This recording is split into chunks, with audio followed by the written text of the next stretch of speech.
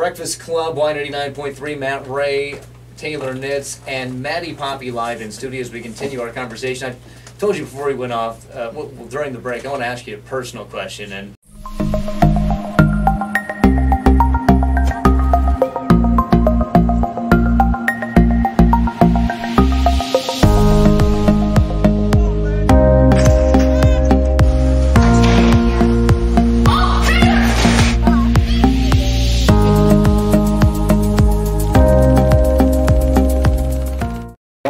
personal question, and nobody likes to talk about money, but everybody, you know, he's going to be rich and famous, but we've heard about these contracts sometimes, record labels, where you do all this work and you come out on the other end and you get nothing. Mm-hmm. Are you okay money-wise? Are you making money doing this? I am a billionaire. Oh, actually. Right.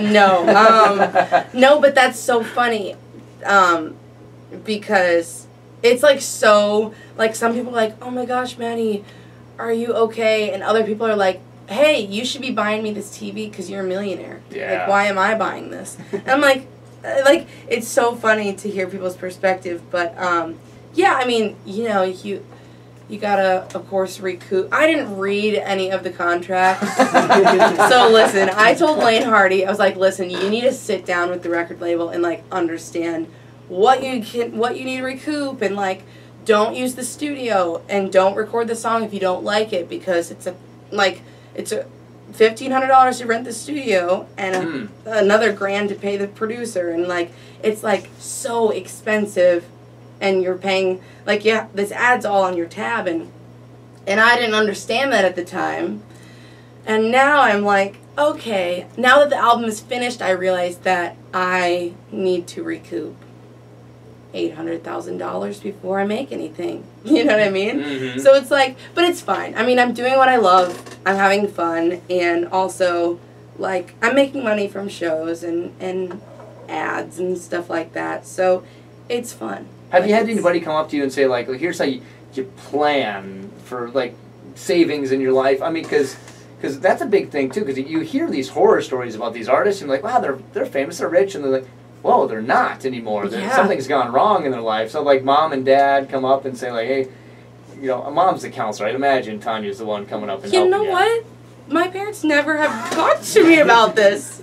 I hope that they're not, and they're definitely listening, but, like, no, they never were like, I mean, if I asked for advice, I'm sure they would, but I also have a business manager in New York that, like, sees like what I'm spending every month, which is kind of embarrassing because he's probably like, you spend $60 at Sephora.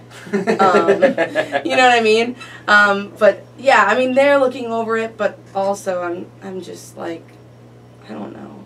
What's been the most fun part about this whole thing? The whole thing being your life now. Man, that's a good question. Just being able to, like, be a normal person, but also, like, have a foot in the door. Like, being able to, like, meet Megan Trainor, but also, like, being able to go to my sister's softball games and it be fine. You know? Because I feel like I'm, like, I have one foot into, like, where, you know, what my life used to be like, and also, you know, I have one foot into, like, oh, Katy Perry is, like, DMing me on Instagram. You know what I mean? Yeah. Like, so it's really cool that I'm like Hannah Montana. Do you worry about getting... both worlds. Hannah Montana. That's actually kind of perfect. It's true. Hannah Montana. Do you worry about getting too famous? Do you worry about, you know, because, I mean, you've got great fans and really supportive of you. Sometimes so supportive of you, I'm shocked at how quick they can retweet something. You know what I'm talking about. Some of you are you that I'm talking to. But do you worry about getting so famous where you can't do these things? Because I think people around here have kind of respect you. They want a picture and say hi because they like you, but also let you go and see your little sister. Yeah. I don't worry about that because it's like such a scary world after Idol that it's like, okay, there's a new winner. Like, I think the more of the worry is, like, people are going to forget about me and I'm not going to, like, be, like, you need to capitalize it. It's all timing, you know? Yeah. So I think it's more of like, I need to make something happen, you know, because it's so up and down and roller coaster. Like you can be, you know, I mean, I'm not going to say any names, but there's artists that are like top of the charts, you know, one year, and the next year they have an album and it totally flops, you know? And so it's like nothing is guaranteed. And that's kind of the fun part. I know, and it's kind of terrifying, but it's also like you never know what's going to happen. It's risky business. Now, did you go to prom in high school? I did. Now, does it feel like you're going to prom a whole lot with the way that you have people get to dress you up? And I imagine that's got to be somewhat fun. We were talking about on The Bachelor the other day, you know, Bachelorette, but Bachelor, how, like, we could have 30 women fighting over us if we had professional help in the looks department. No, like, you don't need as much help as we need, but these people get to dress you up. Is that fun? It is fun, but also, it's like, like at first I was like not assertive, and I was like, okay, just dress me like whatever, and I ended up kind of looking like Eleanor Roosevelt half the time. But like, now I've learned like, okay, you can say you don't like something, or like, you can speak up for yourself without being a diva. You know what I mean? Because that's my biggest fear is I don't want, you know, because you hear these makeup artists and hairstylists tell you all these stories. Oh man, that person was so hard to work with, and that is my biggest nightmare. Like, I don't want anyone to have some sort of story that they can tell other people, because it's like, I'm not on any sort of, you know, I'm working my way up still, and I don't, you know, but that's like besides the point. I didn't really answer your question. It's okay. It is fun, and yeah, getting your hair and makeup done is a lot of fun too, because it's, you know, they do it. It's frustrating though, because I have to do my makeup, you know, like 50% of the time, and I'm like, how did they do that? How did they do that with my eye? And I practice and practice. I can't get it. I actually was texting this makeup artist last night. I said, how did you do that on my eye? I can't. And she was like, well, you need to draw the line above the crease. And she spelled it all out for me, and I was, you know, so I'm going to be practicing some more. Now, outside of the Idol family, who was the nicest celebrity that you've come across? The one that you've just enjoyed? Kelly Clarkson. And, I mean, I think she, like, this sounds really weird, but, like, it kind of changed me after I met her, because she was at the Radio Disney Music Awards, and she had no makeup on, and she went out there and sang, and, like, she messed up a couple times, played it off, and was joking around, and just looked like she was having so much fun. And she's just, like, just a normal person, just a regular, like, mom, just a cool person.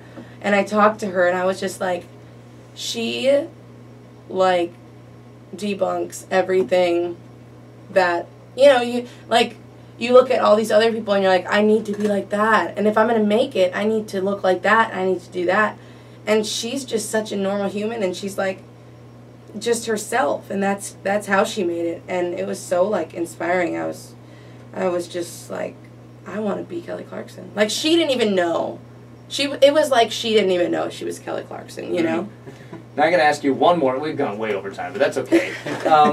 You and Caleb, I noticed you guys are not ashamed to say you guys are really serious, and you're enjoying one another. And I'm not going to ask, are you getting married? I'm not the crazies trying to force you into getting married right now. But how has it been dating long distance a lot of the time? Is it hard? I mean, do you struggle with things like jealousy and all those things? Because, as you know, fans love you. So is it hard for you to deal with that? Well, fans also love him. Well, he's cute. Oh, I know. Yeah. That was hard for me at first. Voice.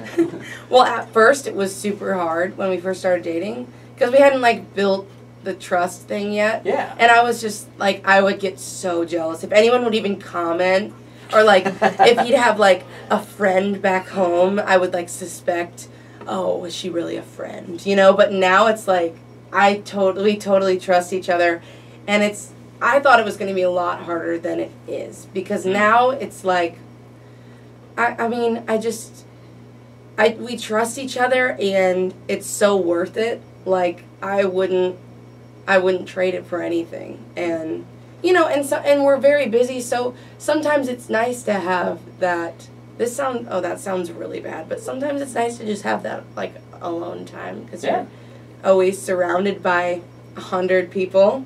But it's no, I love. Real relationships are not about spending time looking at each other in the eyes. That's not real. Yeah, but no, it's been great, and like it's working out awesome. I thought it'd be a lot harder than it is. Oh, Maddie, we are so proud of you. Thank you so much for coming in, and I know there's a lot of people loving Whirlwind, and we can't wait to see what's next. Well, thanks for having me. And seriously, guys, support KWAY because they were the first station to really ever like believe in me, and Matt here is the OG.